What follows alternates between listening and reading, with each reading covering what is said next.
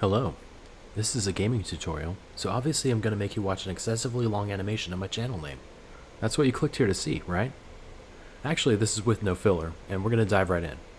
The remastered game has not been released yet at the time of this video, but everything I'm showing you will work when that comes out in September? This thing is never right.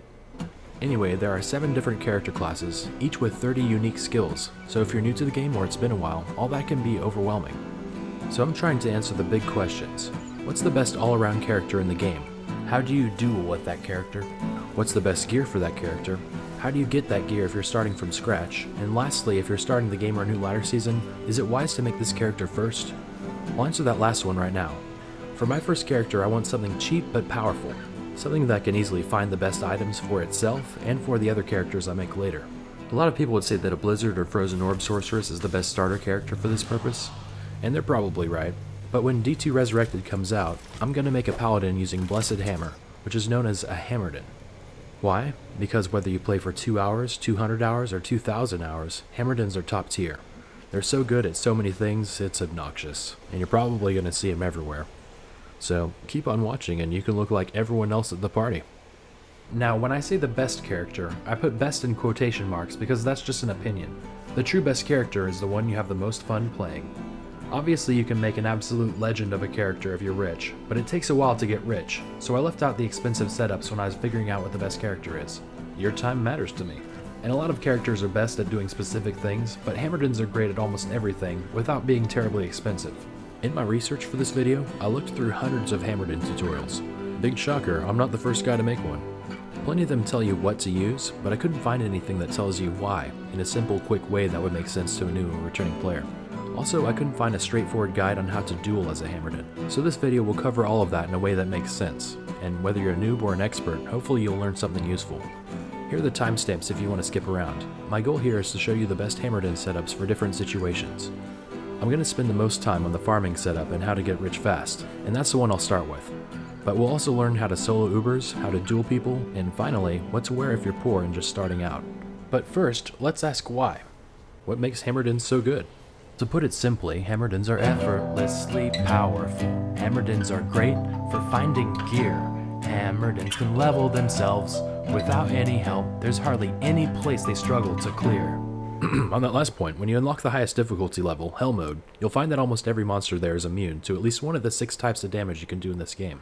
This is a barrier that breaks even the most powerful characters, but hardly any of those monsters are immune to magic, which conveniently is the type of damage that Hammerdins use.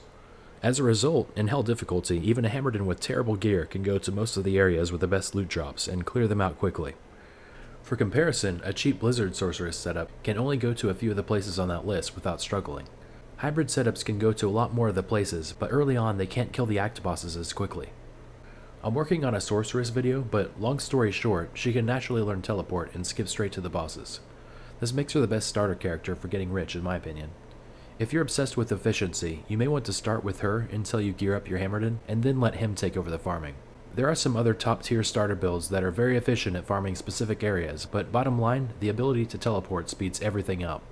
As a Hammerdin, you can also get teleport, after hours of grinding and trading for the runes to make this one piece of armor. But while you're working on that, you can still go to plenty of places where you don't need to teleport, like the Cow Level, Travancore, and Chaos Sanctuary. Those are some of the best places to get those runes you need, and it's a solid way to gear up all your characters. Another advantage is, Paladins have good breakpoints, which are the amount of a stat you need in order to be faster at something. For instance, your hammer throwing speed and teleport speed are determined by the stat Faster Cast Rate, or FCR for short. With 0 FCR, you teleport pretty slowly. But as you put on more gear with the FCR stat, it gets faster. For example, you need at least 125 to get the fastest teleporting and hammer throwing speed. Also, Paladins naturally have the best breakpoints for blocking. A Paladin with just 1 point into Holy Shield can easily block at the fastest blocking speeds in the game. So we're going to take advantage of that. And Holy Shield makes it easy for him to have incredibly high defense, so he's hard to hit. In this game, the most powerful bosses are called Ubers, and it can take a team of people to kill them. But I'll show you how to get rich by killing them on your own with a Hammerdin. Turns out, Hammerdins are also good at killing other people playing the game, if you're dueling or just feeling devious. And if you're feeling generous, they're top tier at fully rushing people through the game. Overall, Hammerdins are super easy to play. You pretty much just spam your hammer attack. If you want a character that's pure fun and joy to play, then this might not be the right guide for you. But if you want to set up an overpowered character that's possibly the best in the game, and you want to do it right out of the gate, then stay a while and listen. First, we'll look at the skills and stats. All the gear setups we're going to look at use the same skills. There are a lot of great variations on this skill set, but today we're going to look at a pure Hammerdin. I'll use this token to reset my Hammerdin skills, and I'll keep the stat screen up so you can see how the skill points affect hammer damage. After 1 point into a prerequisite, you learn the attack Blessed Hammer, so you put 20 points in to max that first. It's pretty much the only attack you use. This releases a hammer that flies out in the same spiral pattern no matter which way you're facing. You release the hammers on your north side, so if you're trying to hit something specific, you go underneath them and then you blast them. A hammer doesn't stop when it hits something, it pierces through and just keeps on going, so it's perfect for clearing large areas quickly. You basically want to lure enemies into your huge minefield of flying hammers. Hammers are also boosted by Vigor, so 1 point into each of those prerequisites, and then max that too. Vigor is useful for getting around fast. It basically turns you into an Olympian sprinter, and it works everywhere. Hammers are also boosted by Blessed Aim, so you max that. Blessed Aim actually has a hidden attack rating bonus, but that doesn't really matter to us here because it doesn't affect hammers. And the other thing you want to max is Concentration. Remember, you can only turn on one aura at a time, with a few exceptions. So you want to make sure the Concentration aura is active before you throw hammers, because it gives a massive damage boost to them, as you can see. It also helps your allies if they're standing close to you. So with our 4 main skills maxed, we have some points remaining. There are some skills I usually put 1 point into, like the Redemption aura, which takes dead monsters on the ground and turns them into health and mana for you. And then the monsters go to heaven, maybe? Is heaven that easy to get into? Honestly, I don't know what the story is with that one. If I wanted my heaven to be full of monsters, I'd play Diablo 3. But the Redemption aura is incredibly useful, just don't invest more than a point into it. I already had put 1 point into Cleansing on my way to Vigor, but I want to mention it because Cleansing is like an antidote to being poisoned or cursed. It doesn't always work instantly, but it is useful. Also, I always put 1 point into Fanaticism for the Ubers, and I put 1 point into Smite, which I use for the same reason. Smite is a weak but uninterruptible attack where you literally swing your shield at them. Smite stuns and hits every time. It can deliver a crushing blow, so it's handy for Ubers. We'll also put 1 point into Charge. If you don't have Teleport yet, that one's useful for getting around fast, and it's also good in duels. So now with all the rest of our points, we want to put them into Holy Shield. This skill is awesome because it lasts for a really long time, and it massively boosts your defense and chance to block. Always cast this before you go into battle, and you'll be hard to hit. For your stats, you will put enough into Strength to wear gear, enough into Dexterity to max block, the rest into Vitality, and nothing into Energy. When you're figuring out how many points to put into Dexterity, make sure you used Battle Commands if you have Call to Arms, make sure you're back to your main weapon and shield, then always make sure you've activated your Holy Shield. Put the points into Dexterity until you get this little stat here to say 75% total block chance. 75% is the maximum in this game, and that's how you max block. To keep it at 75, you have to put in a point or two each time you level up. Whatever you have left, you put into Vitality. Because in this game, you want to get a lot of hit points. Okay, the main gear setup I want to show you is the farming build, which is one of the most common builds you'll see because it's so good. The point of the farming setup is to get rich, but you have to get a little rich to afford the farming setup. When I say rich, I'm not talking about real world money, I'm not talking about the gold the game uses, and I'm definitely not talking about crypto. In this game, I define being rich as having items that are in demand by other players, or items that are best in slot for your characters. If you're just starting out, I'll show you a more affordable setup later in this video, but this farming setup is what you're working toward. The armor and weapons might take a while to get, but once you get them, you have an endgame character that's top tier at almost everything. The armor is of course Enigma, because it gives you teleport. You want to put that in one of these 3 types of lightweight armor. For Hammerdins, we mainly want 3 things from our equipment: skills, resistances, and FCR. For example, you have all 3 of those stats on your main weapon, the Heart of the Oak, or Hoto for short. Plus the skills is a high priority because it's the only stat that makes your hammers more powerful. Your weapon's raw damage has absolutely no effect on your hammer damage, no matter how strong it looks. The only way to get more hammer damage is from higher skill points. And resistances are important because they reduce the elemental damage you take. When you get to Nightmare in Hell difficulty, the game subtracts a lot of points from your resistances, so stack up resistance gear and you won't get immediately murdered by everything there. And thirdly, you'll want gear with FCR. You want to hit the 125 FCR breakpoint by equipping an Arachnid belt which has 20, a ring that has 10, Trang or Mage Fist gloves for 20, your Hodo has 40, and your main shield is a spirit with a perfectly rolled 35, which gets us to 125 total. You can put the Spirit Rune Ward into any of the elite shields, preferably in a Sacred Targe with resistances. In old school Diablo, you cannot make this shield unless you play on ladder, otherwise it won't turn into a Rune Ward. They announced that this won't be the case for the first ladder season in D2 Resurrected, but it's possible they make this ladder only in later seasons. In any case, there are probably going to be some things that you can only do in ladder, so I recommend that you start your character off in ladder. Another popular shield for this is the Herald of Zakharoon, which would give you more hammer damage, but you wouldn't teleport as fast, so I don't use it. Cool name though. For the rest of your gear, you're focused on skills, resistances, and magic find. For the other ring, you want a BK ring or a Stone of Jordan. For boots, I use War Travelers for their magic find. For the amulet, you want Maras with as much resistance as you can get. An expensive option is to get a crafted amulet with 2 to Paladin skills, and at least 10 to FCR.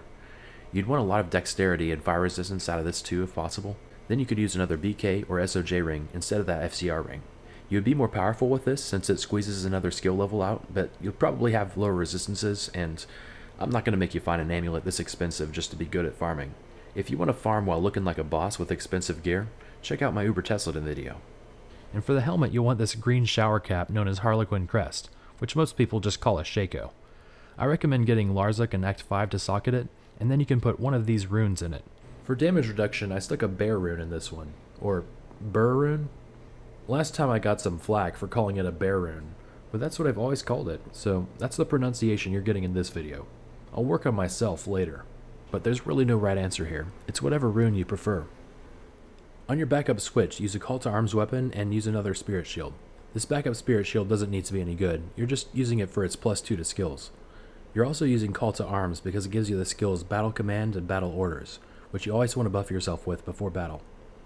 Bonus points if you can put the call to arms into a scepter that has +3 to holy shield, or plus anything to redemption, so you won't have to put that one skill point into it. For your mercenary, use an Act 2 mercenary. They're the best because they can use some big poking sticks that are really useful, they all have funny names, and they're the only ones with auras. I recommend using one with a Might aura to give him more damage, and another good option is the Holy Freeze one to slow down nearby enemies. For his weapon, use the Insight rune word for its automatic mana regeneration aura, which is active for both of you when equipped. For his armor, use Ethereal Fortitude and either Andy's Helm or Vamp Gaze. You want him to have lifesteal in the helmet. They can take more hits with Vamp Gaze, but with Andy's Helm, they'll be faster and strong enough to equip better gear. Ideally, you want your mercenary's stuff to be ethereal, because even though ethereal stuff cannot be repaired, it has better stats, and your mercenary actually cannot break them. For your charms, you want Annihilus, Hellfire Torch, and also a Geet's Fortune for its magic find. I like to keep the rest of my inventory clear because I want to pick up stuff without being annoyed, but you can get Paladin Combat Skill Grand Charms if you want higher hammer damage. Charms that boost resistances, life, hit recovery, and magic find are also some good options.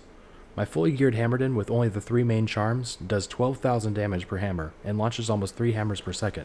Each hammer can hit multiple targets, so when you put all that together, most hordes of monsters will be almost instantly cleared, and then you can pick up all that treasure. So how do you get rich fast?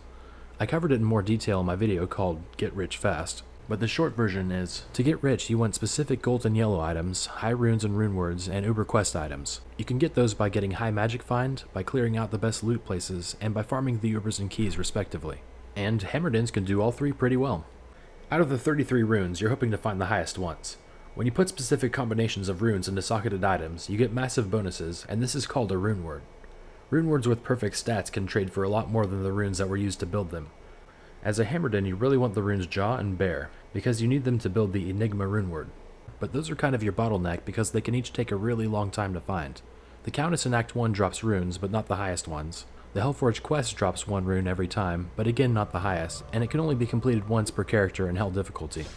A lot of Hammerdins will fully rush other players in exchange for their Hellforge rune, since it has decent odds of getting a lesser high rune.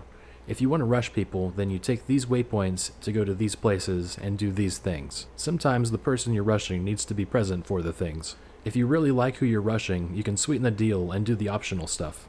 You can also combine 2 or 3 of the same rune in your cube, sometimes with a specific gem, to get the next highest rune. But you'd have to do a lot of that to get the highest runes. Other than that, the best places to find runes are these areas where anything can drop, which a Hammerdin is awesome at. And in general, killing stuff fast helps your odds more than having high magic find. Also, if you play on Battle.net, you can get the stuff you really need by trading for it. There are some socketed armors and weapons with great titles that people will overpay for if they're trying to make a rune word. Also, people will sometimes trade good stuff for a huge pile of perfect gems or junk jewels. Also, you can craft a caster amulet using this recipe, and you're hoping to get 2 to a class's skills and at least 10 faster cast rate. Your odds of making a good one are better at a higher level, and people will trade you for those. There are some good strategies for getting a lot of value out of your trading. For instance, when you kill the Ubers, 100% of the time, they drop an overpowered item called the Hellfire Torch. I usually farm these torches and then trade some of them to get the runes I need. To do the Uber event, you start by killing these 3 bosses over and over in Hell mode. They each have a different key, and it's something like a 10% chance for them to drop it when they die. Nailthak is the hardest of these 3 because he uses Corpse Explosion, but you can prevent that by using Redemption on the bodies before he explodes them. So you want to get 3 of each key, or 9 keys total, then go to town in Act 5 and create 3 red portals by combining those keys in your cube. There's a mega boss in each one of these portals with an astronomical amount of hit points, and they heal fast, so your standard Hammerdin gear won't quite cut it. We're going to need a change of clothes. For these mega bosses, you want to get the stats Crushing Blow and Life Tap. It's hard to kill Ubers without these 2 stats. You can get both from this prohibitively expensive rune word Last Wish, or you can get them by changing into a few cheap pieces of gear. I recommend getting the Life Tap you need from Dracule's gloves, and getting the Crushing Blow you need from Guillaume's helmet, and then Gore Rider or Goblin Toe boots and the black rune word for your weapon. Do not put black into a sword, like I accidentally did. It only works in maces, clubs, and hammers. The fastest weapon for black is a flail, or its upgraded versions. Weapon damage is irrelevant when you're smiting. For Ubers, we just want to smite as fast as possible, so I used a normal flail when I made it. You can smite as fast as possible if you use the black, and at least a level 4 Fanaticism aura, and 45% attack speed. We'll get that attack speed from armor with the Treachery rune word. The other big reason we use this armor is because it can cast Fade, which adds 60 to all resistances. If you want to trigger that before doing Ubers, you can go next to that random angel in hell, and you can set yourself on fire. There are a couple of weapons that you can find and use instead of black. You'll still need a certain level of Fanaticism to get the fastest smiting speed with these. There's the Heaven's Light Mighty Scepter, which can have 2 sockets, and if you put Shale runes in those sockets, then you can get max smite speed without treachery. Another weapon for this is the Astrion's Iron Ward Caduceus. Don't you just love these names? You can put a Shale rune in this, and 20% more attack speed, and get smite speed without treachery. Another stat you absolutely need for Ubers is Cannot Be Frozen, which you can get from a Ravenfrost ring, or from putting the expensive Cham rune into your helmet. A couple of quick things to mention. Your belt choice won't make or break you, but Verdungos and even String of Ears are great belts for this. Some people put on a T-Gods belt to raise their max lightning resistance and absorb, since Mephisto will be lowering all of your resistances, and lightning is the one that can really get out of hand. Also, if you need Life Tap, you can get 10 charges of it from the Marowak boots, and there are some other cheap items like wands that have charges of Life Tap. The expensive Exile Shield has a chance to cast it too. So, okay, you have your Uber gear on, now you want to go into these portals, find the mega bosses, turn on your Fanaticism aura, and hold down your smite attack until you kill them. With 4 smites per second, 100% of them dealing crushing blows, some casting lifesteal, with Cannot Be Frozen and resistances off the chart, you should be set to solo Ubers with this cheap gear. Throw hammers at the minor minions, use Redemption to heal when you need to, and make sure to smite Pit Lords since they're immune to hammers. The mega bosses each drop an organ. You get an eyeball, a brain, and a horn. Combine those in your cube, and you've finally opened the portal to Uber Tristram. Once you're in, try to split up the 3 Ubers, and then pick them off one by doing the same thing, activating Fanaticism and holding down Smite. Crushing Blow reduces their life by a percentage each time you smite, so that last sliver of life takes the longest. The last Uber you kill drops a torch. Currently, on Battle.net Ladder, an unidentified torch can usually trade for one of the lesser high runes or somewhere in that ballpark. Take that with a grain of salt though, because it kinda depends on how long ago they reset the ladder season. If you do identify it, you're hoping it has close to 20 attributes and 20 resistances, because those are worth more. Paladin torches are currently the most valuable, followed by Sorceress torches. We'll have to wait and see what the market is like, but my point is, farming these torches and keys can generate a lot of value for you online. The takeaway here is, whenever I'm farming with a Hammerdin, I clear the Chaos Sanctuary, kill Baal, kill the key bosses, and sometimes kill the Council and do cow level, and then repeat. And then when I get enough keys, I do Ubers, and I try to trade my stuff for better stuff. So that's how to get rich, but why do you want to get rich? What's the point? Well, I like to be rich so I can get the best gear to smack down other players in duels. Dueling in D2 can be a lot of fun. It's a fast-paced rush, and it's a thrill if you're a competitive person. You don't have to be rich to be good at it, but being rich helps. Before the remaster, some of the dueling KO moves are centered around a glitch called desynchronization, where you appear to be in a different place than you actually are. In a perfect world, the remastered version will get rid of this bug, so I won't cover it in detail. But I will say that currently in old school D2, the glitch can happen a lot for people who charge while using Vigor. Now, if you want to duel with your Hammerdin, you're going to use similar gear as the farming setup, except instead of Magic Find, you prioritize damage reduction and faster hit recovery. The best dueling helmet for a Hammerdin is the Crown of Ages because it has both. This crown for kings looks way better than that sad Robin Hood cosplay thing you had on. I am not a merry man! The crown can have 1 or 2 sockets, you ideally want 2, and most people socket them with bear runes to get even more physical damage reduction.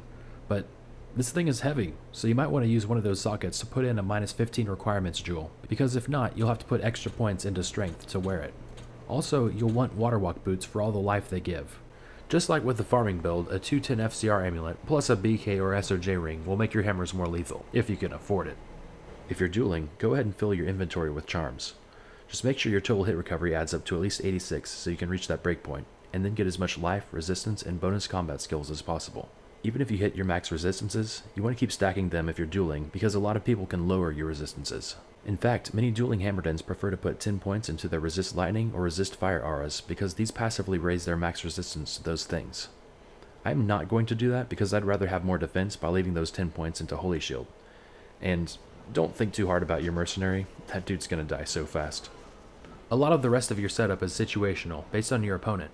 For example, if you're fighting against characters that use fire, lightning, or cold, then you can put on absorb gear. Some people consider that to be bad-mannered, if that matters to you. If you're playing against melee characters, then you might want to throw on a Verdungo's belt for its damage reduction. Damage reduction is like a resistance, but for physical attacks, and it's capped at 50%.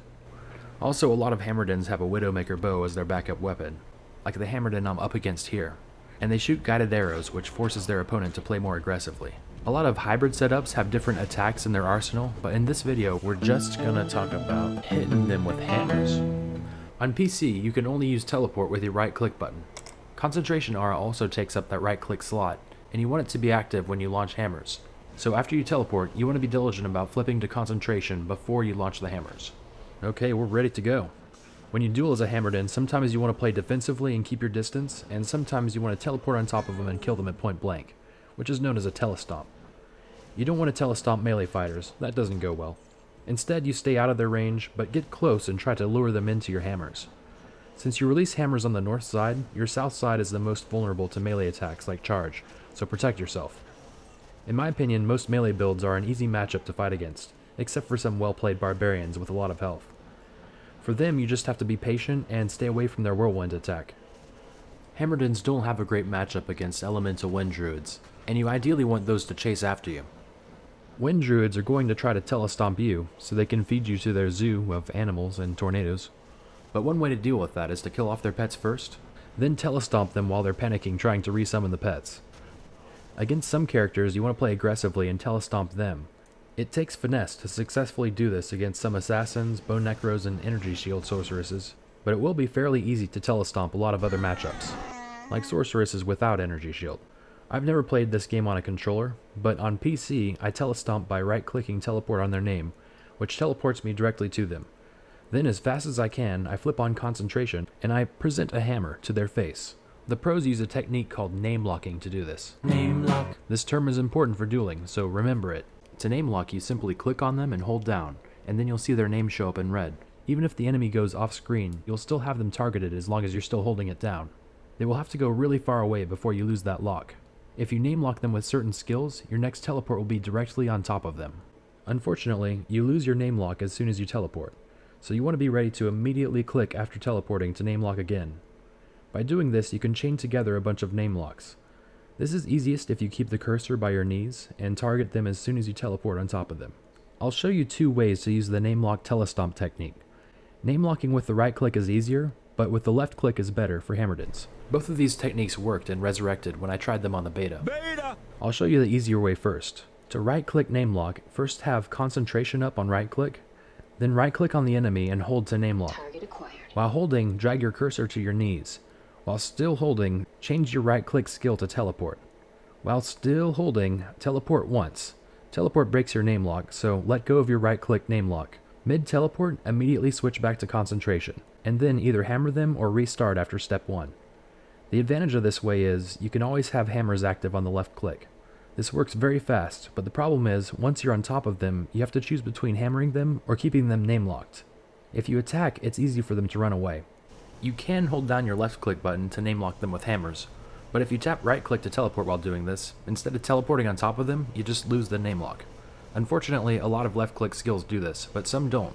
This second way solves that problem. This way is harder, but it's how people who are much better at the game than me do it.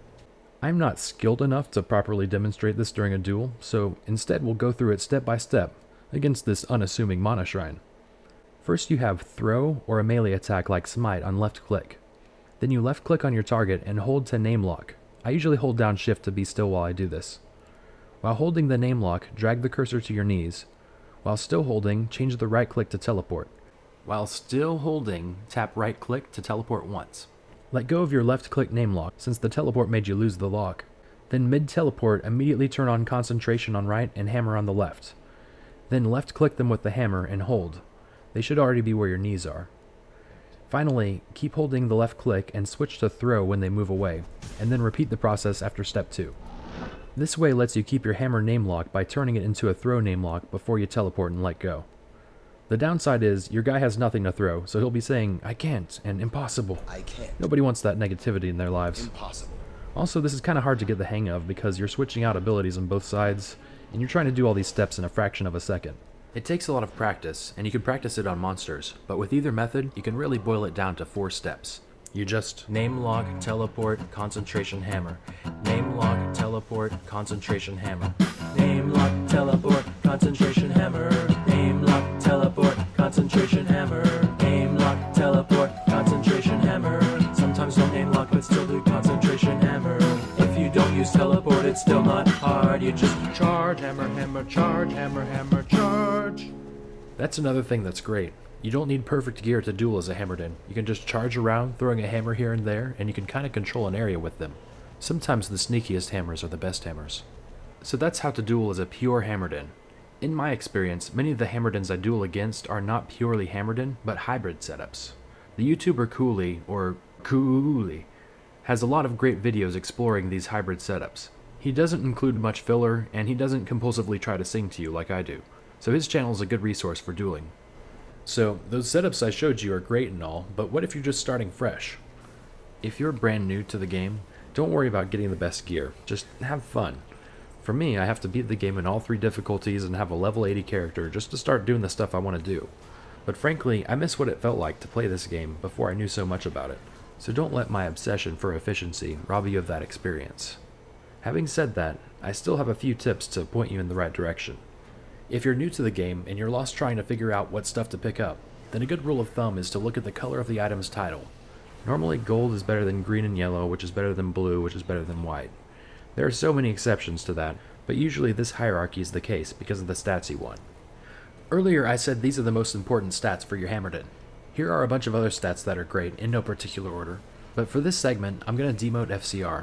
Not because it did a bad job, but because if you're just starting out, you're a long way off from getting the Enigma armor, so you don't have teleport, and that was the main thing we wanted all that FCR for. In the early parts of the game, I just make low-level rune words. It's the most reliable way to get powerful early on. You build these from runes that start dropping everywhere after Act 1, and the Countess drops runes like every time. It's probably rude for you to break in during her spa day, but you can defeat her over and over and then combine the lower runes to get the ones you need, so you don't have to rely on getting lucky. Hands down, the best low-level rune word is Spirit. You make it by putting these runes in this order into a 4-socketed shield or sword, and anytime you make a rune word, make sure you're putting it into an item with a gray title, or it won't work. It's unlikely to find a shield that's better than Spirit, and if you do, just go make a better Spirit, it's really cheap.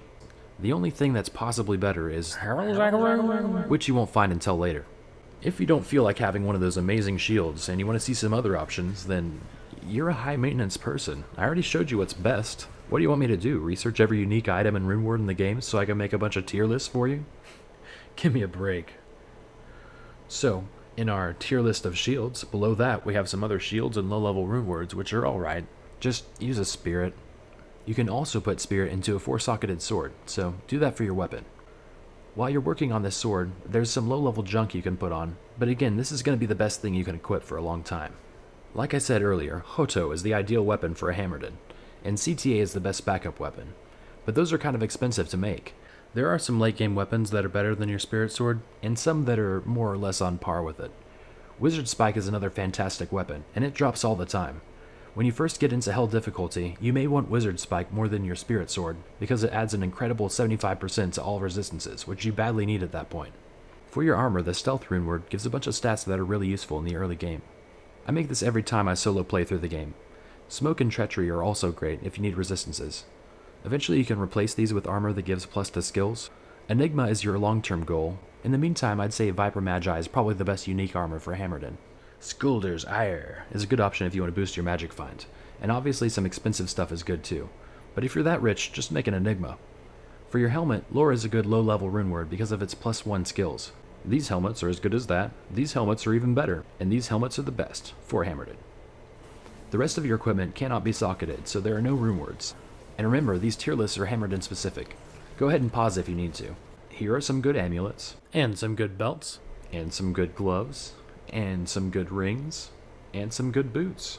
On the boots, I'm a little biased toward run walk speed. I really like ones that give +40 to that, because it's more efficient if you can get around fast.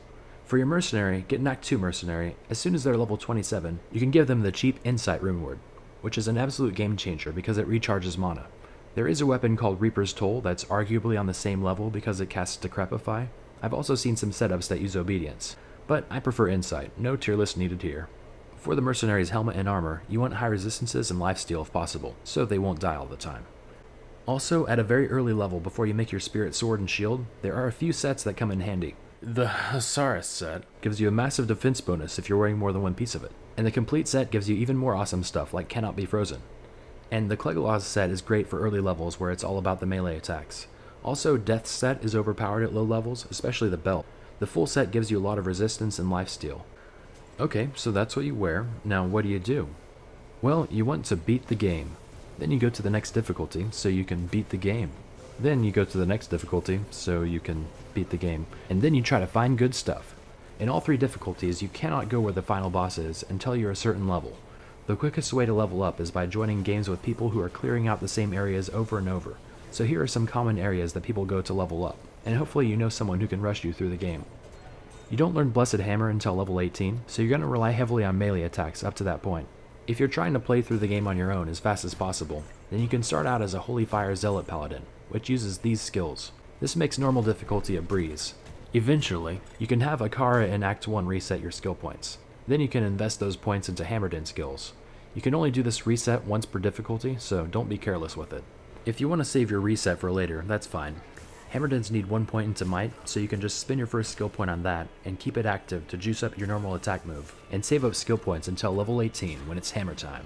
It goes by pretty fast. And then once you're at a high enough level to play comfortably in Hell difficulty, you can clear out the Chaos Sanctuary and Cows over and over, since Hammerdins can do those places fast. Gradually, you'll find the best items for your Hammerdin. So now that I've explained the entire game to you, I should point out that Hammerdins have a few weaknesses. Hammerdins are bad against magic immunes. For instance, you have to rely on Smite or your Mercenary to kill Bale's second wave of minions. Also, it's hard for hammers to hit stuff in tight places and narrow corridors. You need more space for them to really be effective. You can Tele-stomp them if you have Enigma, but even that doesn't work sometimes. Another weakness is that they're not the most exciting to play. Throwing magic spinning hammers from a different dimension sounds pretty interesting in theory, but after doing that one attack over and over again, I found myself wanting to play a more dynamic character. Basically, I'm saying that Hammerdins are pretty easy to play, which is more of a strength than a weakness. Overall, they have very few weaknesses. They're probably the best all-around character in the game, and they're a solid pick for your first character since they can make you rich pretty fast. So to summarize this video, if you're starting out, you can just make most of the starting gear I showed you, and gradually replace it with farming gear. Then farm and do Ubers until you're rich enough to get a competitive dueling build, and you'll be overpowered every step of the way. All of that is why Hammerdins are more than just useful, they just may be the best in the game, and now you can be the best too. So there you have it. I cover a lot of ground in these videos, and I pulled from a lot of different sources when I made this. The last thing I want to do is spread false information, so if I made any mistakes or left anything out, let me know in the comments, and I'll use the video description below to keep a running tab of my failures. Looks like D2 Resurrected is coming out tomorrow? Alright. Well, this game isn't gonna binge itself, so I better get to it. Me and my Hammerdin will see you there.